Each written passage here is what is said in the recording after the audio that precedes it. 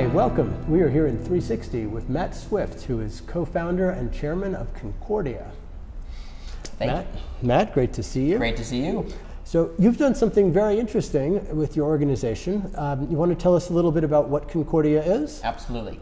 Concordia is an institute that focuses on public-private partnerships, and we focus on public-private partnerships through three vehicles. The first is programming, where we're most known for, and especially the annual summit that we hold every year during the UN General Assembly that brings together leaders of both the public and private sectors talking about a wide array of issues facing our world. The second is our research institute, where we're most known for our partnership index, where we rank governments around the world on which are the best to build public-private partnerships.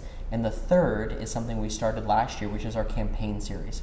And this is where we are actually brokering public-private partnerships for social impact. Fantastic. And so, for those of us who don't know, can you tell me briefly what a public-private partnership is? What's an example of one we might have seen? Of course. Your most obvious ones, which are infrastructure projects, new highway systems that might be built, are oftentimes public-private partnerships. We've seen these become quite popular in the United States. But also, there's public-private partnerships that have very important societal impact. Things like the engagement of the private sector after Hurricane Katrina or Hurricane Sandy in aiding the US government in emergency response. Those are good examples where you might see public-private partnerships develop as well. So we are actually in the process now of getting ready for our 6th annual Concordia Summit. It is how we started as an organization. We didn't start as a think tank. We didn't start as a brokering arm for public-private partnerships. We started as an annual summit in New York.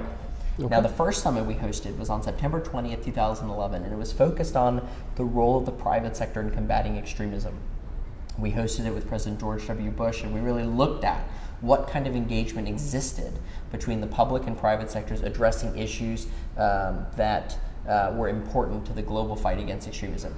Issues like youth unemployment. What is the role that the private sector should play? Obviously, an essential role in combating youth unemployment, as one example. Being a nonpartisan organization, the second year we hosted President Bill Clinton, where we really began to evolve as an organization focused on public-private partnerships more broadly.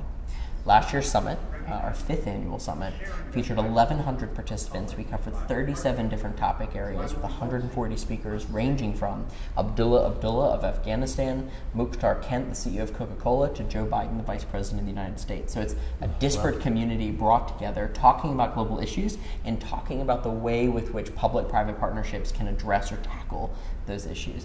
How is it that in such a short period of time, you've managed to build such an incredible participation?